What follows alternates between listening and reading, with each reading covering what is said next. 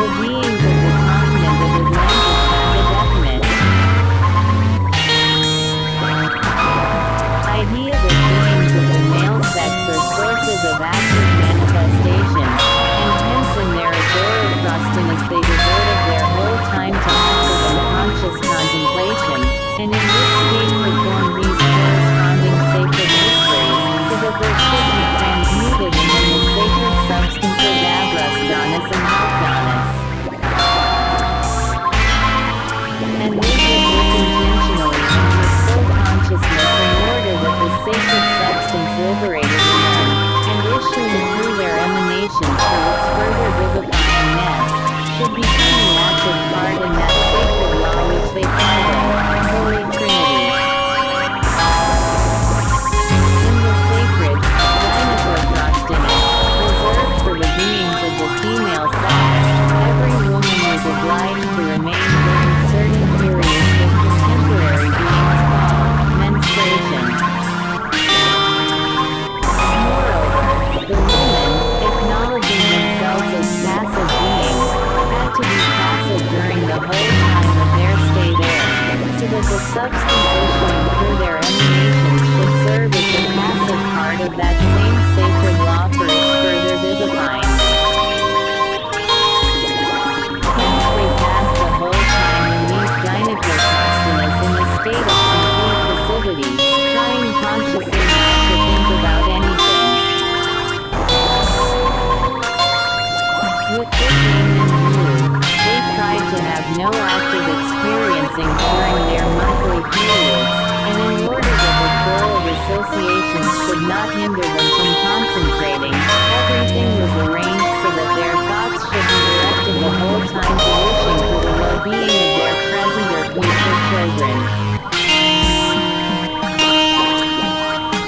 And as regards the buildings of the third kind, which were called anorkariomokimas, they were erected, as I already told you, for the beings belonging to what was then called the middle sex, whom our Mulanasareddin was called, misunderstanding, or beings who were neither one thing nor the other.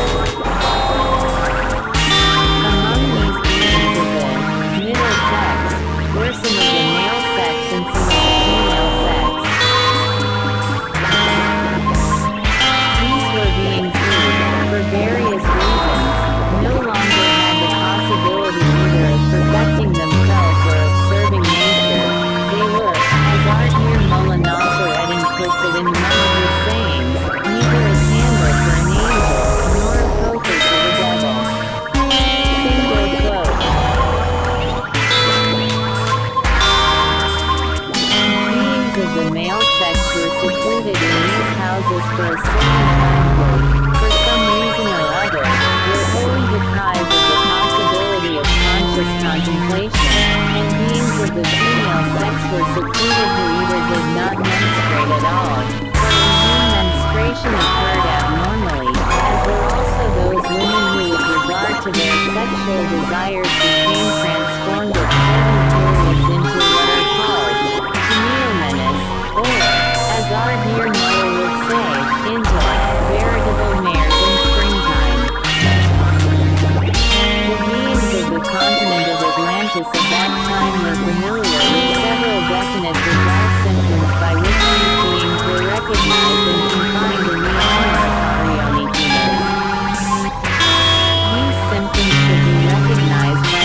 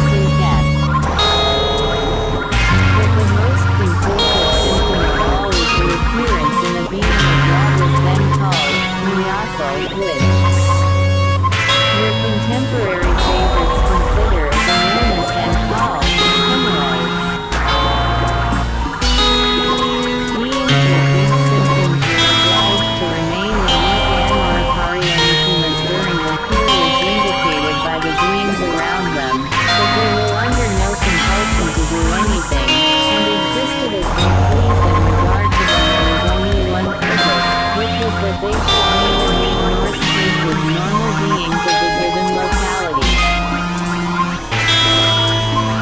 They were confined in these buildings because of certain periods of the month, according to the prevailing ideas, on account of their various, change, or, emanation, interfered with the quiet and regular existence of beings surrounding them.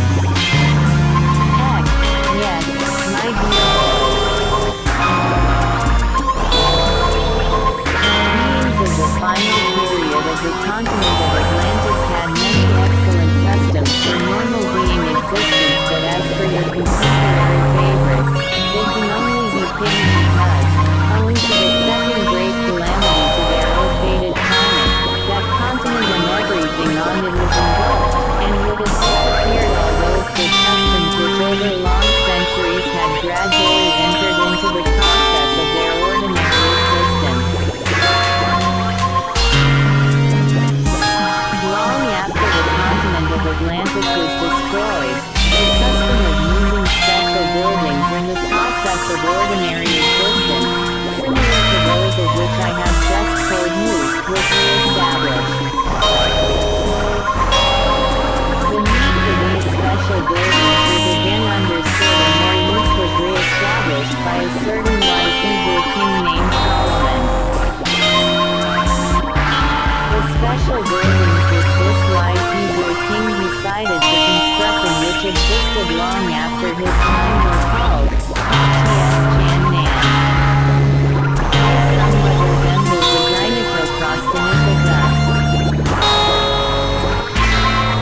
Continent of Atlantis, and beings of the female sex were obliged to remain in them during the whole period of their menstruation.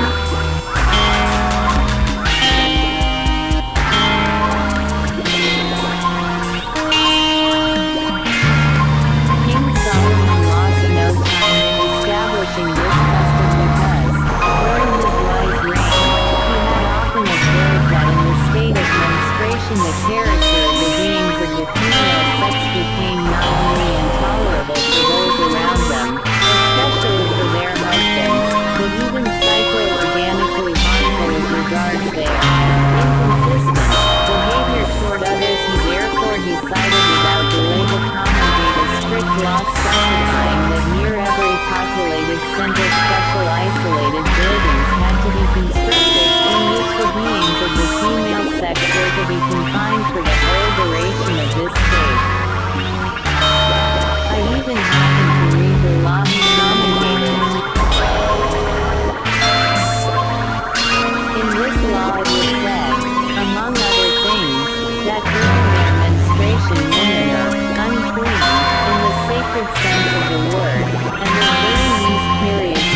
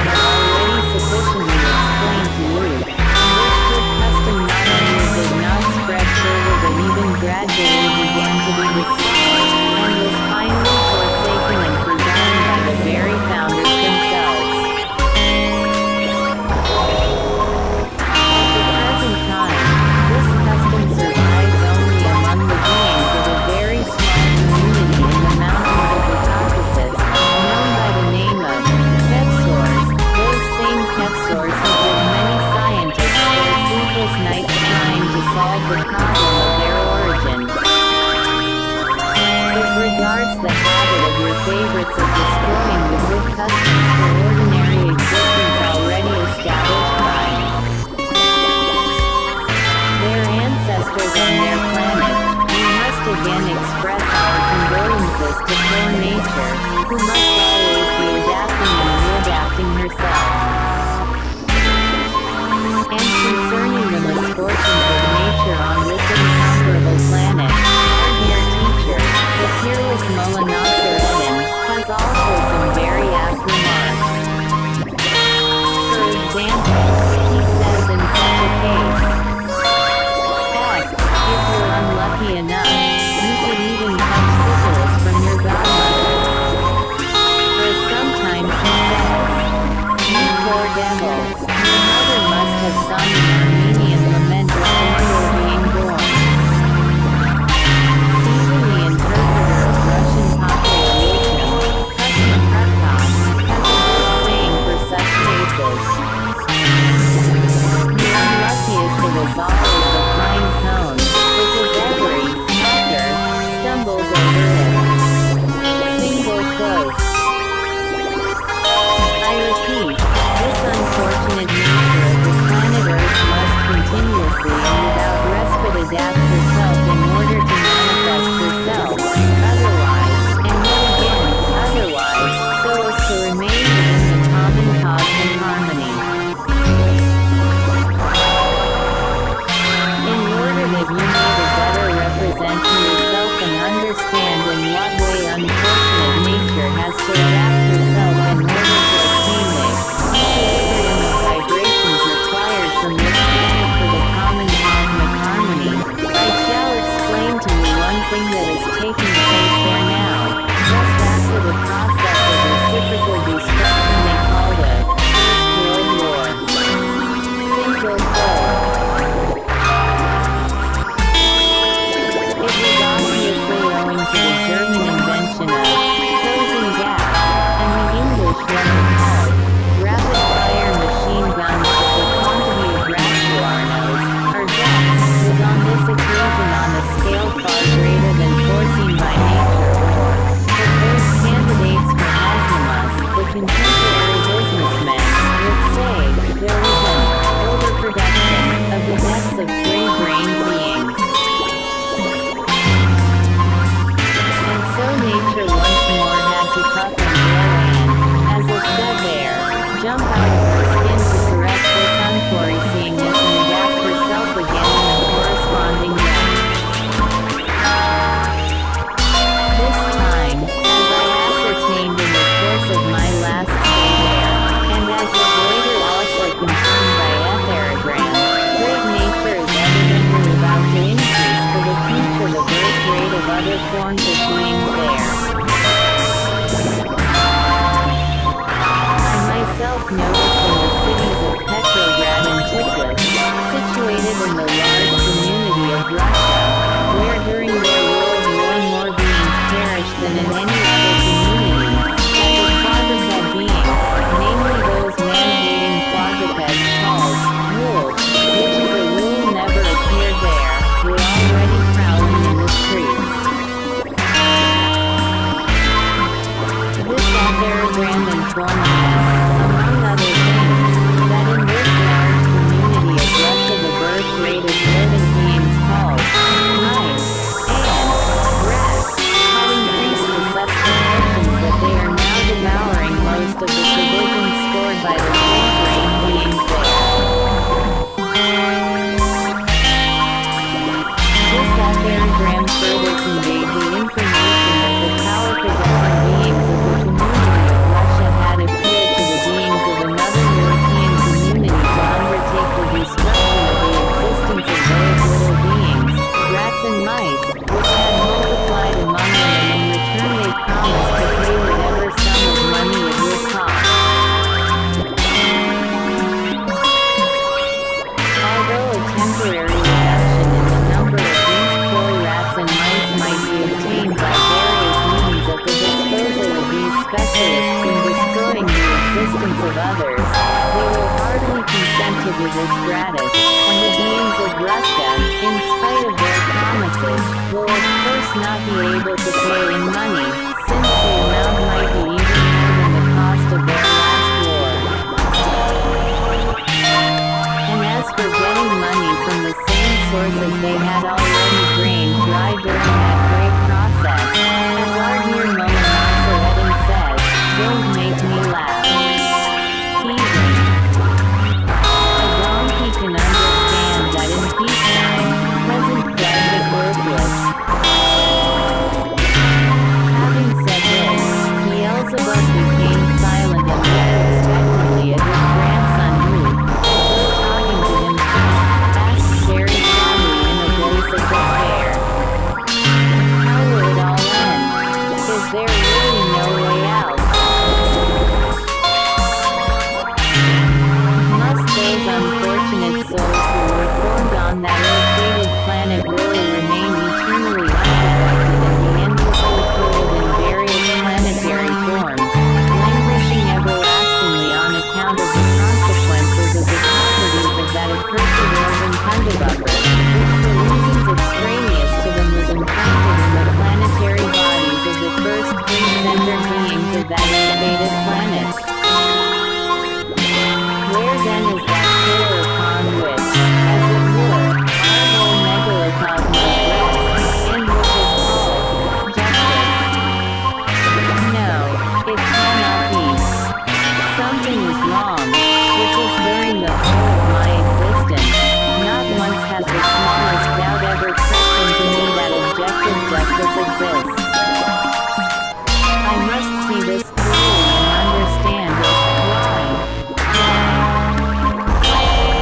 At any rate, from this very moment, it will be the aim of my existence to understand clearly why the souls arising in those terrestrial three-centered beings are in such an unprecedentedly terrible situation.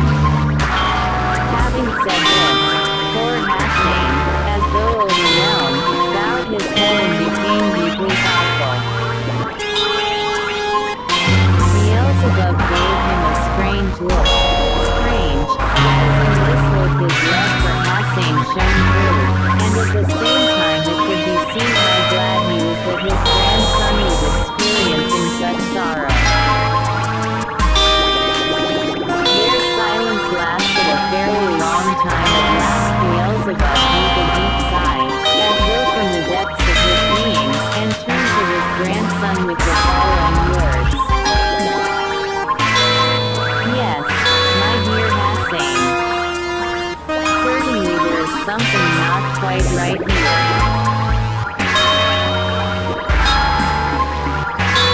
But if nothing could be done by that being who has now the reason of the sacred, Hot-Fluid, and is one of the first assistants of our endlessness in the government of the world, namely, the very saintly astronaut Timash, if even he could do nothing for the beings of that planet, what can we say, when whose reason is scarcely higher than that of ordinary beings?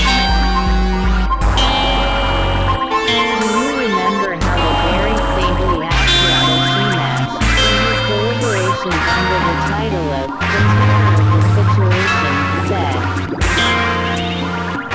"If it is still possible to save the beings of the earth, time alone can do it.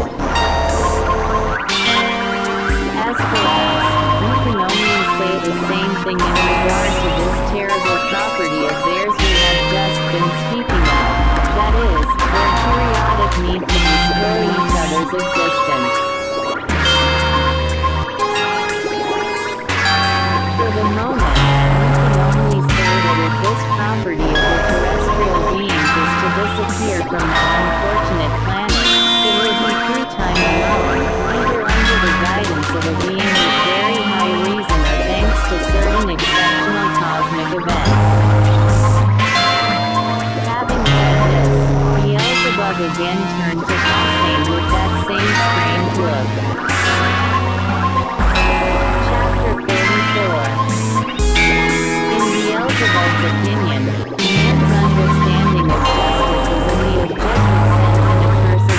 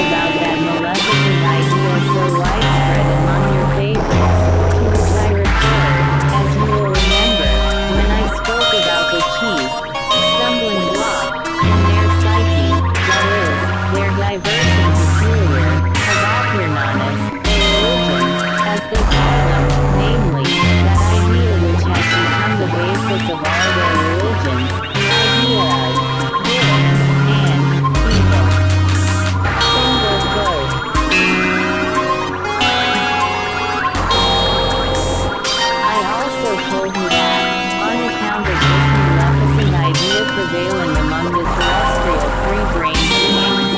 Great events are, as I would express it in the words of your favorites, turmoils, recently occurred on the holy planet Purgatory, and their involuntary cause happened to be certain members of your Regency, or, as one would say on the Earth, genealogical tree. To help you to picture better and assimilate more easily what I intend to explain to you, I must first of all go back to certain long past events, which at first glance have nothing in common with this idea. And so, I have already told you that on my fifth flight to the surface of your planet, I stayed only a short time and soon returned home to the planet Mars. This was because my friends notified me from the center that there would shortly appear on the planet Mars one of the cherubim close to our all-embracing endlessness, with some command that concerned me.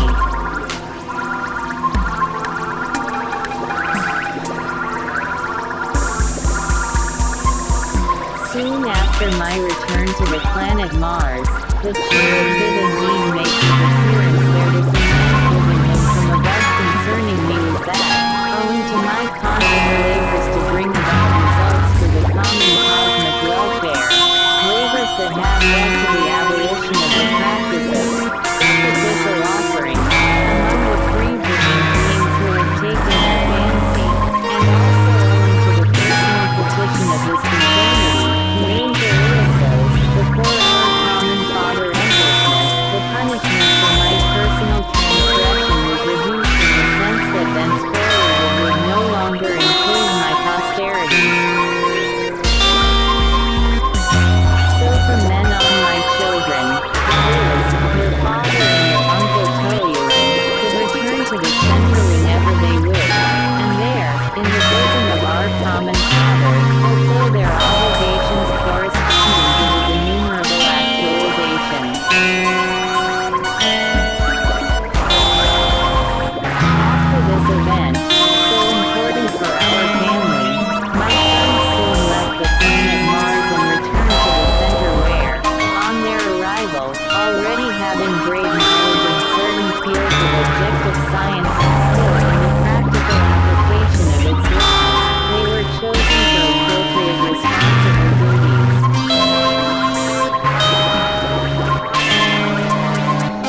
Your father was immediately assigned to the post of the listener on one of the parts of the surface of our near Keratis, and gradually became worthy of assuming the responsibility of chief listener of all the free-brained beings on our planet, a post that he still holds. And your uncle Toyuan,